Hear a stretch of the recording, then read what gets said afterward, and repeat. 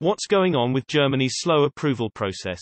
February 12, 2022. Germany's traffic light coalition recently cited Tesla's Gigafactory Berlin as an example of why there is a need for Germany to develop a system that could allow permitting procedures to be completed at a quicker timeframe. The traffic light coalition is comprised of the Social Democratic Party of Germany, the Free Democratic Party, and Alliance 90 or the Greens. In a statement to Handelsblatt, SPD politician Matthias Stein outlined how planning law should be simplified to expedite investment projects such as Tesla's EV factory in Grünheide. Stein noted that repeated interpretation, objection and response loops, which tend to extend the approval of a project, should be avoided in the future.